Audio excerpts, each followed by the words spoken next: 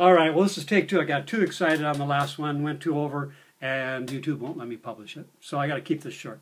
So, again, Selmer Mark VI tenor saxophone, serial number 66,000. I've had quite a few Mark VIs come through my hands, but this is definitely the earliest one I've seen in the Mark VI world. And in just crazy, crazy nice shape. At one time, back in the 70s and 80s, you put your horn in for an overhaul. They immediately stripped it all down, took all the keys off, took all the pads out, and re-lacquered the horn. So that's what happened to this one. They sent in for an overhaul. The good thing is they didn't let some yahoo do it, and it went right back to the Selmer factory, which is the only way to get a great, great job. And I'm not sure if you can see, but all the little fine etching engraving is still there. All this stuff is usually gone. I mean, it's obliterated by somebody, some guy sitting on the buffing wheel too long with it. So I imagine this is probably hand done. But try to get a close-up on the engraving. It's just very, see down in here? It's just all that fine engraving still there, which is almost near impossible to do with a relacquer. Color's perfect. Not too gold, not too bright. It looks like a vintage horn still. So they put a nice gold emulsion in the lacquer.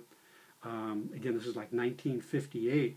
So this thing's been played, but again, I usually look down and see all bumps and ripples and everything. And this one's very, very straight. Little lacquer here since it's been relacquered, and a little lacquer wear on the side keys here. And there's a little lacquer wear right here on the, right by the octave key for some reason, and not sure exactly why, right there, but hardly even noticeable. And maybe a little on the octave key, just the normal places where you touch it. So pads are big plastic resonators, pretty good size. So probably 80% of the tone holes resonators. So instead of the little tiny ones. So the big thing is the B flat just pops out of there, and again it just hits that back wall. It just jumps out.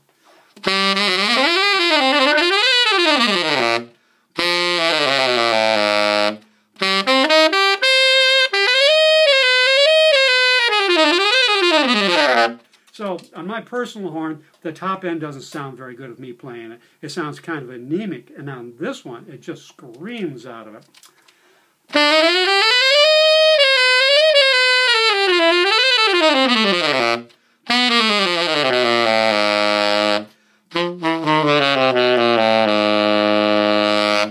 So you can do the pianissimo thing all the way up to the blastissimo. So I'm going to do this real quick. I'm trying to make it shorter this time so so YouTube won't scream at me.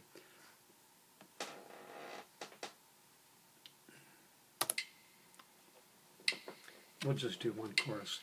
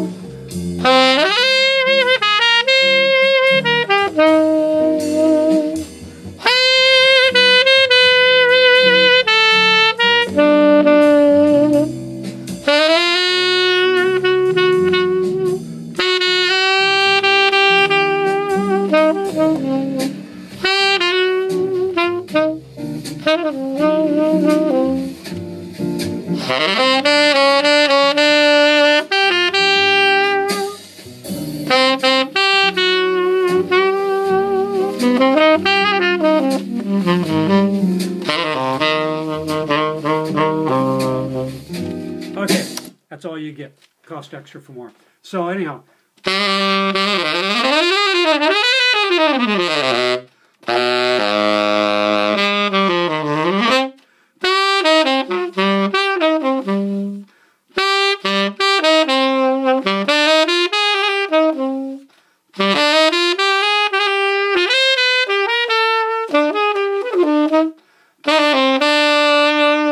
So, wonderful saxophone, best brand in the world, best serial number.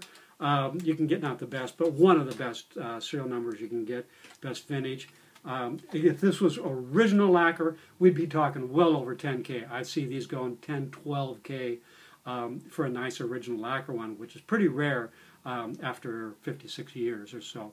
So this is the next best, is a very nicely re-lacquered one, repadded and wonderful playing.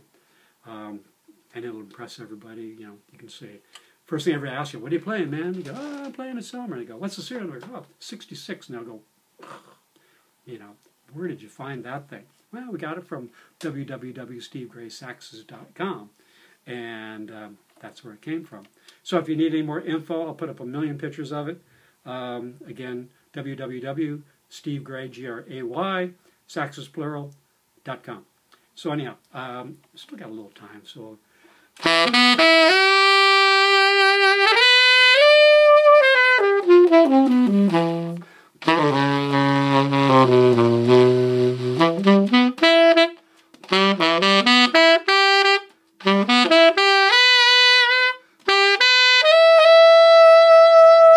mean, I'm crazy bad at the altissimo, and that F sharp just pops right out. It's actually detrimental, according to big guys, to have the F sharp. So, who needs it? The side key mechanism is the old style, which to me is quite a bit better, hole with a post going through it, as opposed to that ball bearing style they use. It just goes clickety-clack, everybody comes over. Got to put some STP down there to tighten it up for the studio, and a couple months later it's starting to whack and clack again. Case is a newer style wooden case. Very substantial case, made in USA.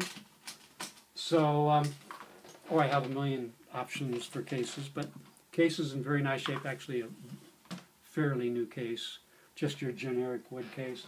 The original case is usually just, this came in, I think, in the brown zipper case, and the zippers all went out on them, so pain in the butt.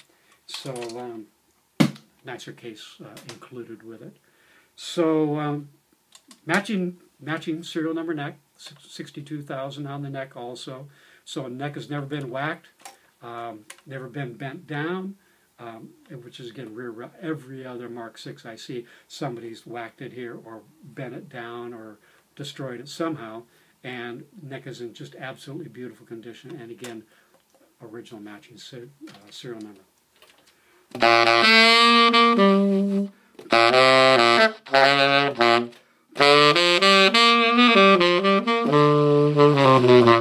Okay, kept it under 10 minutes, so I'm signing off. There she is.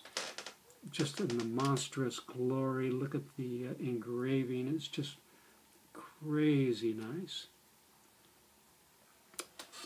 Bell's in great shape.